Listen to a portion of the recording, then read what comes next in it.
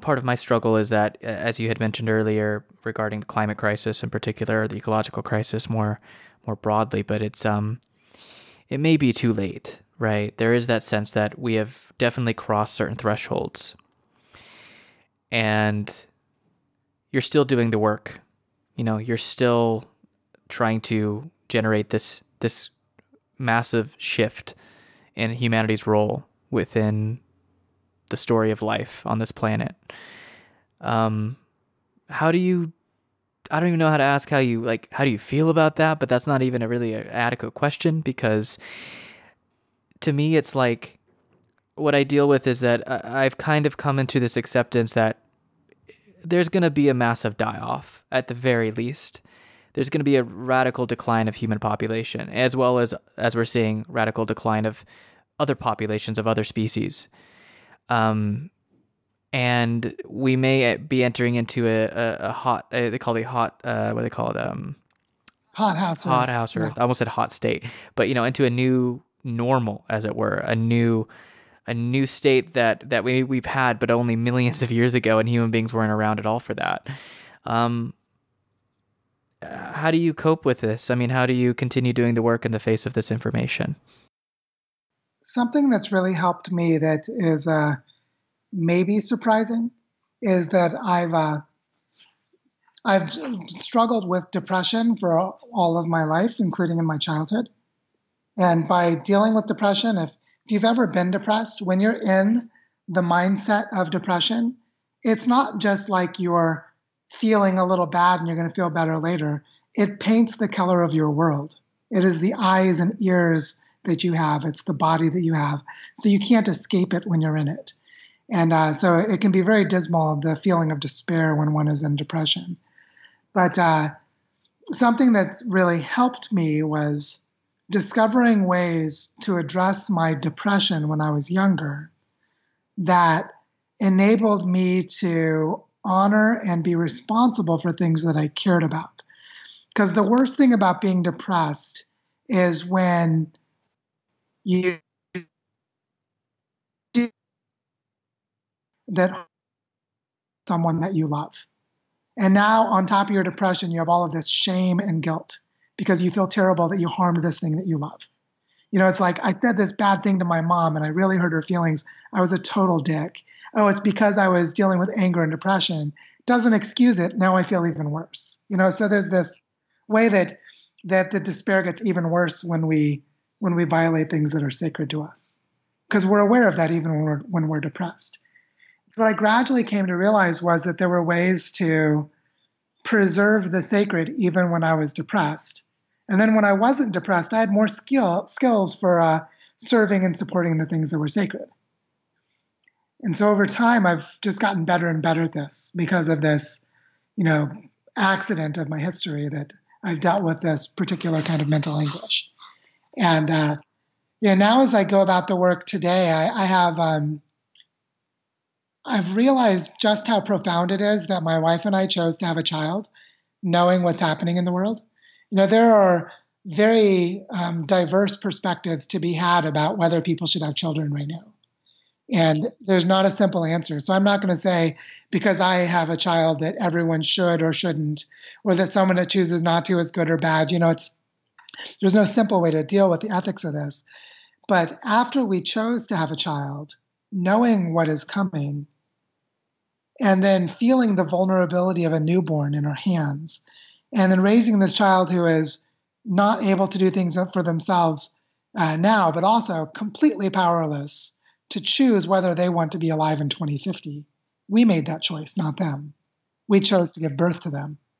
That it's given me a daily practice of doing two things. One is allowing myself the incredible joy of being with a small child, because small children are just amazing. How inspiring and beautiful and wonderful, how fun they are, how nice it is to get to be a kid yourself when you're playing. And that's just a good healing break or respite from the work. But the other thing is that I now am responsible to something other than myself. So even if I was really depressed and I was feeling suicidal and I wanted to kill myself, I would think about the consequences for my child, and that would stop me. And that would make me do the hard work of serving what is sacred to me because I cannot violate it. Like I won't allow myself to.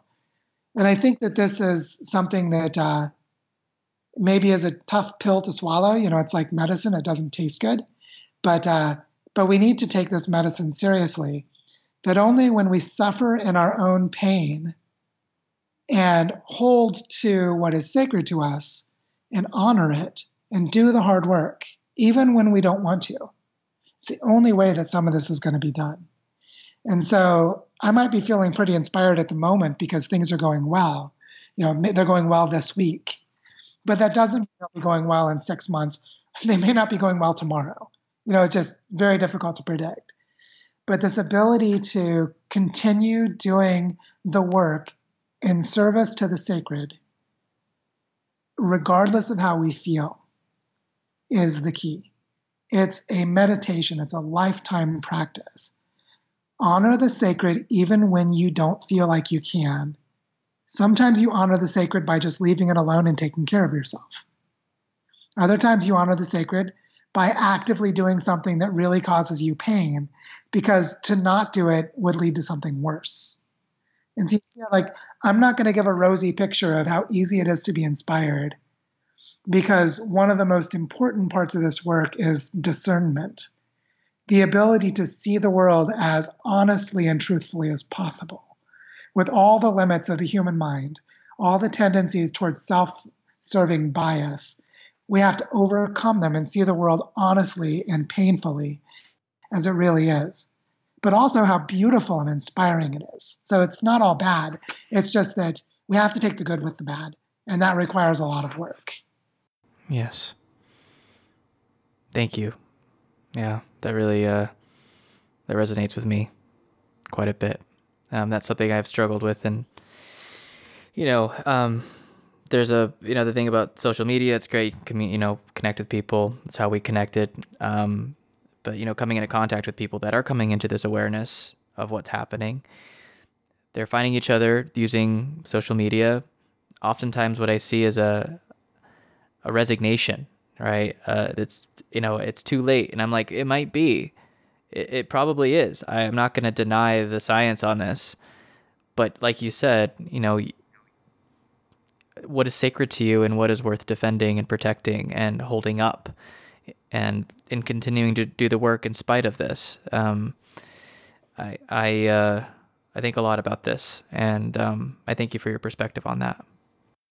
Yeah, another thing I would just say to kind of wrap up that part of it is that the only way that we behave like adults in a time like this, instead of behaving like adolescents, which is what consumer marketing tells us to do, to be good consumers is to perpetually be selfish and pursue your own interests, pursue your own needs. But to put your own needs aside and help something else is to be an adult. And so in that sense, when we ask ourselves what is sacred, then we are asking ourselves, what must I do regardless of the outcome? Which is, I may fail miserably. This may not work at all, but is it something I still have to do? And when I think about safeguarding the future for my child who's now alive, I, as a parent, have to do that, or else I've dishonored myself as a parent. I've dishonored my child. I've disgraced myself. And this is something that in the modern Western world we've really lost, which is the importance of the positive version of honor, the importance of really taking our own conscience and our own character seriously. That we may fail ourselves 1,000 times and still find that there is a time where if we failed one more, it would be a disgrace. And that is the time when we rise above. And there are a lot of our great literature and most of our dramas and great literature have these turning points where someone rises above the failures of themselves. This is a key element of tragic drama. Greek tragedy has this element in its story structure, is overcoming the unavoidable weakness. So it transcends it. The unavoidable weakness remains, and yet right action is still achieved. And right action is achieved because it's serving something larger than ourselves. So our personal failings don't keep us from doing it, but we sacrifice ourselves to do it. And this is a spiritual epiphany. It's really a spiritual epiphany to see that we are capable of doing this at any time. And in a time like this, with what's happening to the planet, we need more and more people who have this level of seriousness about their actions.